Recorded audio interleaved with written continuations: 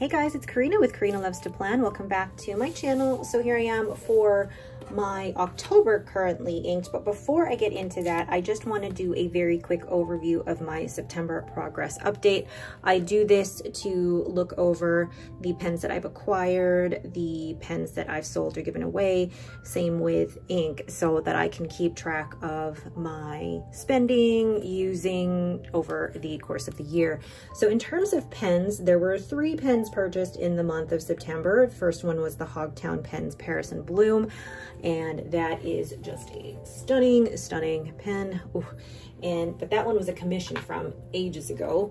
The next one was a Leonardo Ferrari Aqua Petra, which was a very spontaneous purchase, but wouldn't have been possible if I hadn't tried that model at the San Francisco Pen Show. Then we have the Pelikan M800, video coming soon. And then 2 pens received. So this is different from the pens purchased versus the pens that I received, because sometimes I'll order a pen one month, but it won't come until months later or the next month. So 2 pens that I did receive in the month of September were the Paris and Bloom, as well as the Ferrari Aqua Petra. And then there were 3 pens that I sold or gave away. The first one I sold was the Pelikan M605 in the black tortoiseshell. That one I thought that I would never ever get rid of, especially because of the sentiment behind when I bought it. But after trying the M800, I realized I no longer need that in my collection. The next, it was a Zodiac Penco, the Virgo model in the primary manipulation. I actually gifted that to a friend of mine.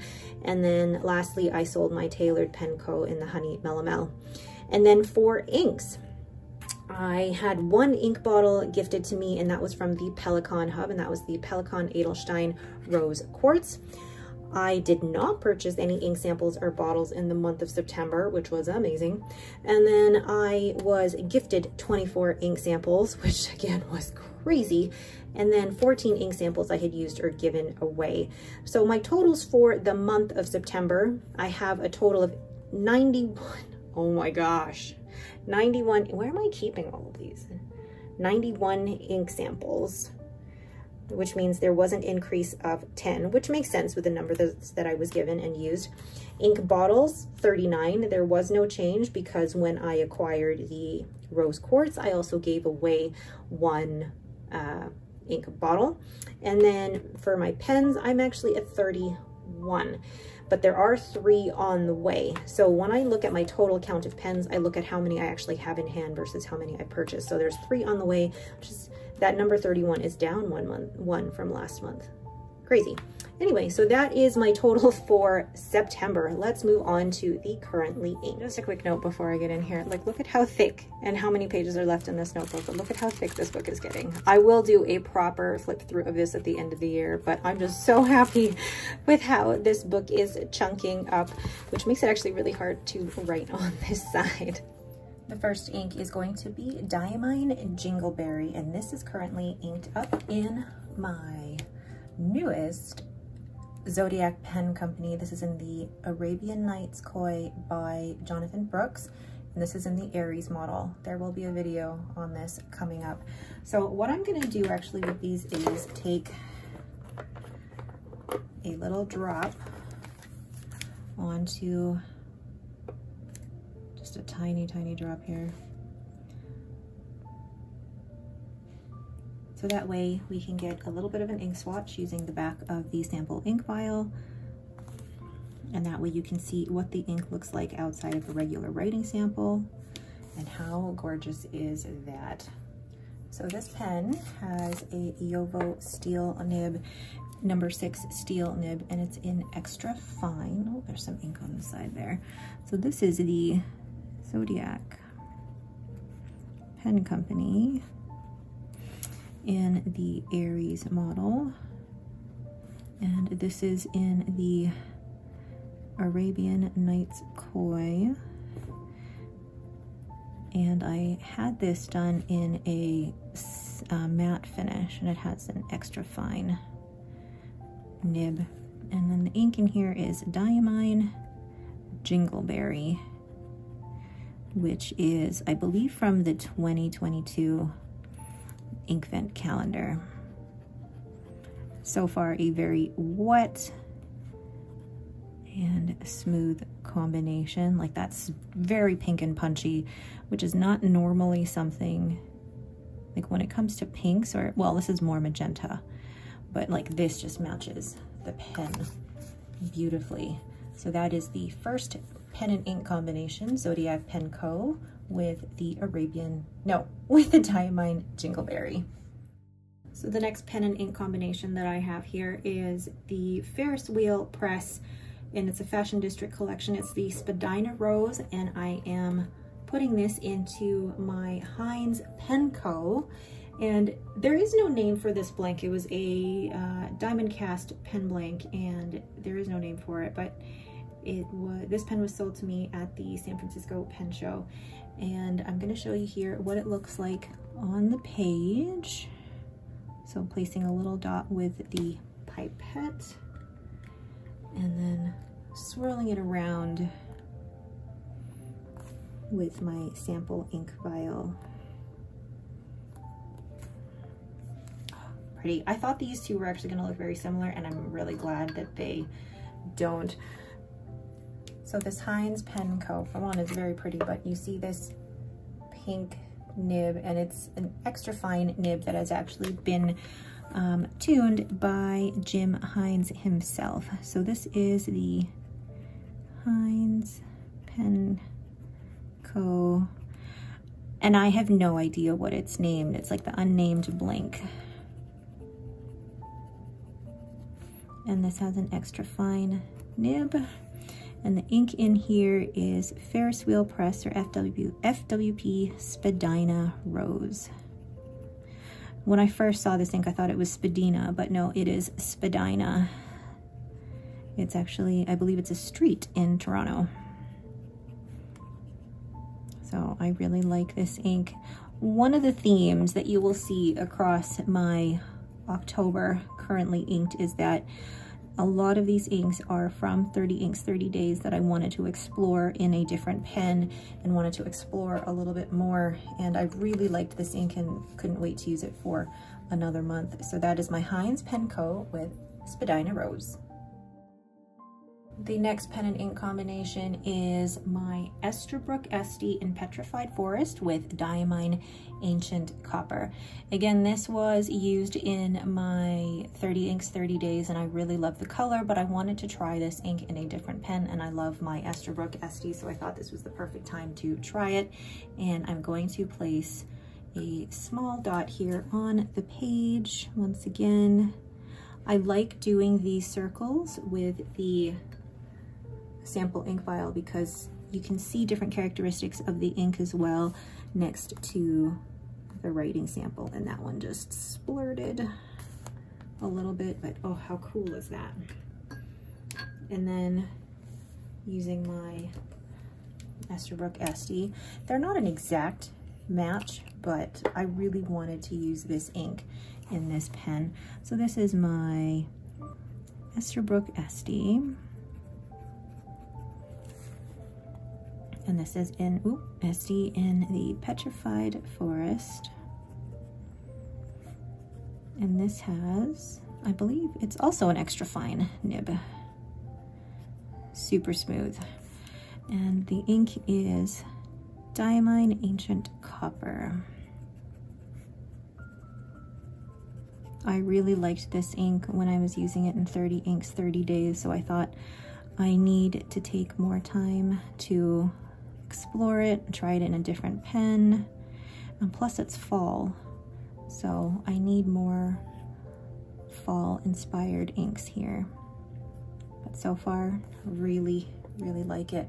So that is my Easterbrook SD in Petrified Forest with Diamine Ancient Copper. The next pen and ink combination is a new one. A video on this particular pen will be coming out next week. It is my new Pelikan M800 in the black green, and I am inking it up with Ferris Wheel Press Peter Moss. And I'm going to place a drop here on my page, and then I'm going to swirl it around with the sample ink vial. I love this way of sampling or swatching because you get such cute circles, but also it's very easy to clean. I'm not using a ton of those cotton buds, but also, you know, the cotton buds aren't soaking up a ton of that ink as well. But oh my gosh, how gorgeous is that pen? Beautiful. So this is the Pelikan. Oh, so smooth. M800 in the black green. And this also has an extra fine nib, but this extra fine nib is definitely wider and much wetter than the other ones that I have on this page so far. And it has Ferris Wheel Press Peter Moss, which I think is a great match. But oh my gosh, so far, this pen and ink combination, this nib is bouncy, beautiful, and it's very, very wet flowing pen and ink combination. So far, really, really enjoying that. I can't wait to write with that this month. So that is my Pelikan M800 with Ferris Wheel Press Peter Moss. Goodness. The next pen and ink combination are my Lamy 2000 with Birmingham Pen Co. Heron. Why did I choose this? I actually really loved this blue, and you know what? I really like writing with my Lamy 2000. So here I'm going to place a drop on the page. This is such a pretty blue, and I wanted to try it in a different pen. So let's have a look at what this swatch is like. If you haven't seen my 30 inks 30 days, oh gosh, let me do that again. Perfect. It's so pretty, and it kind of goes along with like the kind of dark turquoise, but also that blue gray that I'm really liking. And the combination so far with the Lamy 2000 is fantastic. So this is my Lamy 2000. Oh my gosh, again with the extra fine nib. I swear that is not, that was not planned. So this is Birmingham Pen Co. Heron. Oh, so far I am loving it because it's such a wet combination, and that extra fine nib is so smooth, and there's like a touch of an architect grind to it. So far, loving it. So that is the Lamy 2000 with Birmingham Pen Co. Heron. The next pen and ink combination is one that I did use in September for 30 inks 30 days, and I just haven't inked or uninked it. It is Van Diemen's Aurora Australis, a sample given to me by Shazia of Bleskett, Canada, and it's paired with my Leonardo Furore Aqua Petra. Oh, gorgeous, gorgeous pen. And I'm placing a dot of that ink onto my paper. And this is an ink that I didn't think that I would normally gravitate towards, but the base of this ink actually matches, I think, really well with this pen. But it's got that beautiful purple, and then when it dries, you see a really nice, but not overpowering green sheen. So this is in my Leonardo Furore Aqua Petra. And I bought this secondhand off of Reddit, and this is a fine, yes, this is a fine nib, and this was actually tuned by Annabelle of Applebaum. And this has Van Diemen's Aurora Australis. You can already see it drying there, and you can see that green sheen. So interesting. Sheen is not normally a characteristic of an ink that I like, but it is so interesting in this pen. And this is the pen and ink combination that I'm actually using in my 5-year journal this month, and so far, oh, gorgeous, gorgeous, gorgeous. So that is my Leonardo Furore Aqua Petra with Van Diemen's Aurora Australis. The next pen and ink pairing is Birmingham Pen Co. Fox Squirrel in my Just Turnings pen with my custom from Turnt Pen Co. It's my Swirly Joyful Kismet. And yes, I am using a brown. I know, I never said, I'm not normally a big fan of brown, but I really like this one and wanted to give this one a chance. So I'm placing a drop here on my page, and then I'm gonna swirl it around again with the ink sample vial. And I am actually a big fan of this brown. I've written with it actually for the last couple of days, and I really like it with the pen and nib combination. So in my Just Turnings pen, and I have here a Yogo number 6 fine nib that's been ground into a cursive smooth italic by Jack Hernandez. Just Turnings Swirly Joyful Kismet, which are basically my initials backwards. So fine cursive smooth italic, and then this is Birmingham Pen Co. Fox Squirrel. Now I know this pen and ink combination don't necessarily match, but that's okay. I just wanted to be able to use this in a different nib that would show off the shading properties, and I think so far I'm a big fan. And you guys know how I don't normally like the browns, but this one I am actually really liking so far. So that is the Just Turning Swirly Joyful Kismet with Birmingham Pen Co. Fox Swirl.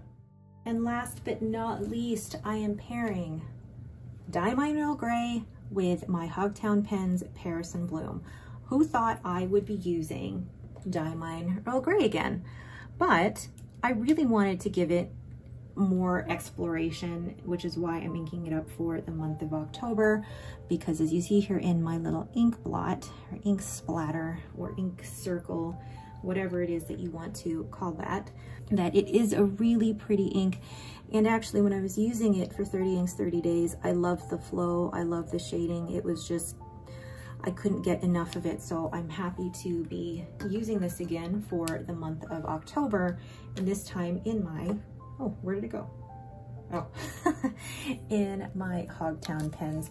The gray in this pen, normally I wouldn't go for a pen that has gray in it, but I really like this one. And this has, just guess what nib size I have in this one. What did you all say? Extra fine? Yeah, I know. But this one is just such a smooth extra fine. They are all actually pretty smooth extra fine. So this is Diamine Earl Grey. And I am, again, excited to use this combination and to explore this ink a little bit more with a different pen. So really, this whole month was to look at the inks that I had used in 30 Inks 30 Days and just explore them a little bit more. So that is my Hogtown Pens Paris and Bloom with Diamine Earl Grey. So there are all my pens and inks for the month of October, and I realized they're not really Halloween-y. Some of them are more fall than others, but I really do like to have a mix of different colors, and I don't necessarily go with one theme or another.